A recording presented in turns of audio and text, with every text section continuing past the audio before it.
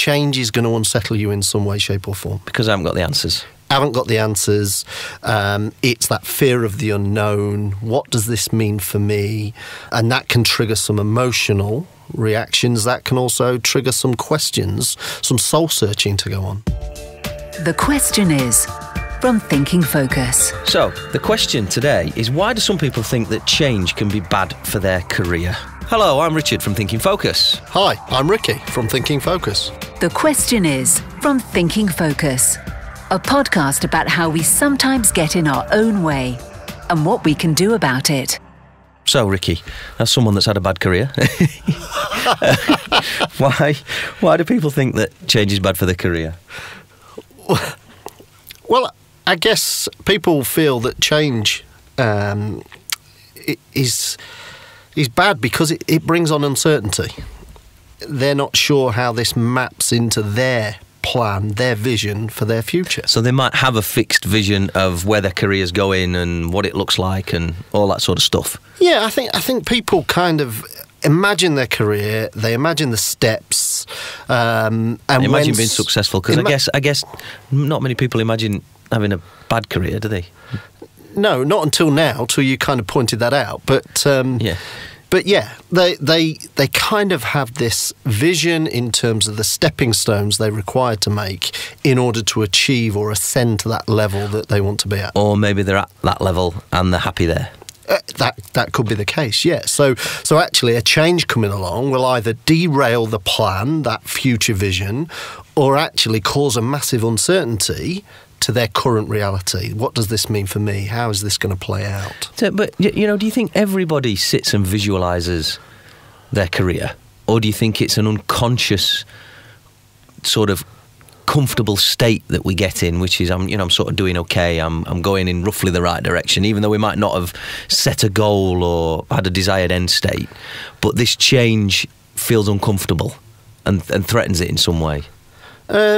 I think there are people that have a clear strategy in terms of where they want to be. Definitely, but do you think that's everyone, or do you think... No, I think there are people that are quite happy going along, and then when the change hits, the status quo is now no longer true, and that unsettles them. I think there are people that aspire to be better, but don't quite understand how they're going to go along that journey. And then there are these people, as we talked about, who have a clear map in terms of where they want to get to. Either way, whichever category you sit in, change is going to unsettle you in some way, shape or form. Because I haven't got the answers. Haven't got the answers. It's that fear of the unknown. What does this mean for me? And that can trigger some emotional reactions. That can also trigger some questions, some soul searching to go on. So, if this was happening to you, and I guess this probably has happened to you in your career. It sure has, yeah, several times. So how can you react to it then? What could you do to try and get some control back at this time in your life? Well, I think it's about understanding what you are, what you're good at, what you're not so good at. Ultimately, what do you want to be when you grow up? Yeah. Having a clear vision. So this will create one of two things: a lot of uncertainty and a lot of questions, but it will also create a lot of opportunity. And it's being confident in your own ability to kind of go, hang on a minute, I can make a difference in one way, shape or form to whatever that future will be. And it's asking those questions about where you want to be and what impact you want to have on either the organisation or your career in this particular example we're talking about. So what you're talking about therefore is then not seeing this as a threat, but looking at, okay, where's the opportunity in this? Where's the opportunity? That's a great question. That is not necessarily an easy thing for everybody to do, is it? Because as we've talked about before in these podcasts, sometimes you have an emotional reaction. Very often you have an emotional reaction that says, hang on, this is not good. So you've first of all got to reach an acceptance level with that, haven't you? To be able to ask the question about, okay, so where's the opportunity? Yeah, you have to recognise that you're going to go through that initial reaction.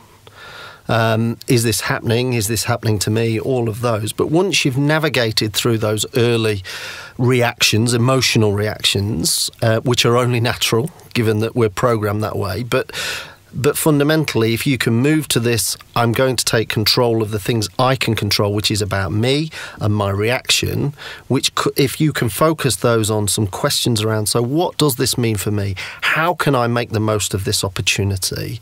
How can I use this experience to make me better, more equipped for that next opportunity as and when that will emerge? And if I'm managing other people then, and I can see that they're having these concerns, what could I do to help them?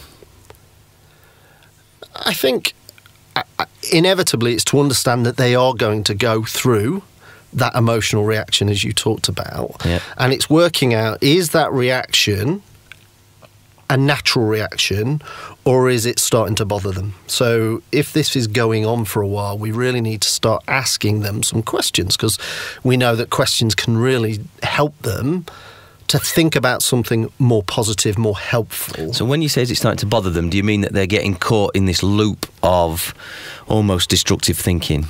Yeah, I think if they're showing signs that they're not progressing with that change reaction. So initially, yes, there's going to be that shock, that denial, but actually what we want to do is get them to focus on what the future state is, but future state for them. So they're starting to become, as you used the word earlier, acceptance that the change is happening. Do I want to carry on resisting this change, or do I want to embrace this change as an opportunity? And I think asking them some questions around what might it mean for them, so not definite, but what might it mean for them, and how might this help them to progress in terms of the career that they're looking to have. Is there also something in this about loss aversion as well? So we talked about loss aversion being actually we're often more frightened of what we might lose than what we could gain.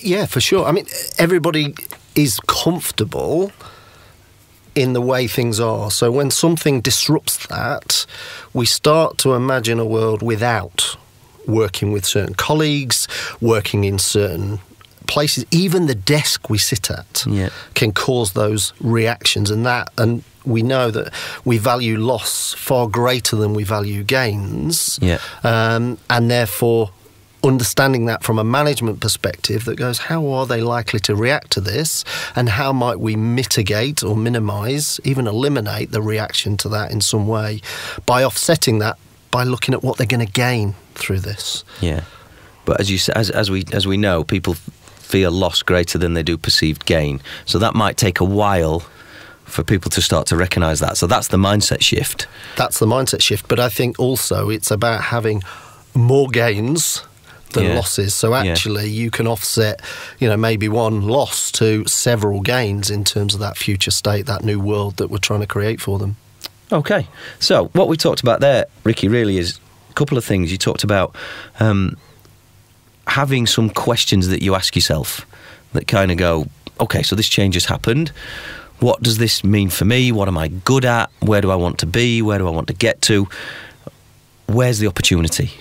Here for me. Yeah, very much. Rather than focusing on why this is all wrong. How can I use this change in a positive way as opposed to reacting to it in a negative way? Yeah. How do you drive that towards your career goals, even though the steps might be not the ones you imagined, but actually some different steps that even might create a better opportunity than you first imagined in your preordained plan? And then if you're managing people, you talked about, we mentioned loss aversion, didn't we? And accepting that happens, but then over a short space of time, starting to help people see what a new future might bring in terms of gains. Now, they might not jump all over that straight away, but as that seeds through to the subconscious, they might start to create a picture that shows a different future that includes them being successful and the career going well and all those sorts of things, to mitigate the fear of some of the loss they might have, which of course some of that might not be real either.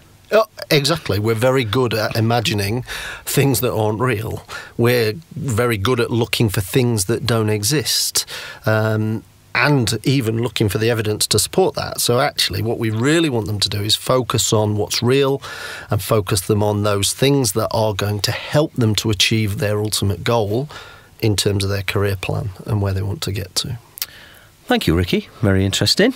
And I wish you all the best with your career. Thank you very much, Richard. Next time on The Question Is. So maybe some of the people that are opting out are displaying some behaviour that kind of goes, no, I'm not doing it. No, this isn't for me. No, I don't think it's right. No, I disagree. All those sorts of things. And the manager doesn't have the skills to have a strong conversation or deal with that. So therefore, I'm going to duck the issue because it's too hard. Thinking Focus works with teams and business units in organisations around the world, helping them achieve breakthroughs by enabling them to think differently. To find out more about our work and how we could help your organisation, go to www.thinkingfocus.com. Hi, this is Paul from Thinking Focus. I just wanted to let you know that this podcast is part of a series on the myths that often occur during times of organisational change.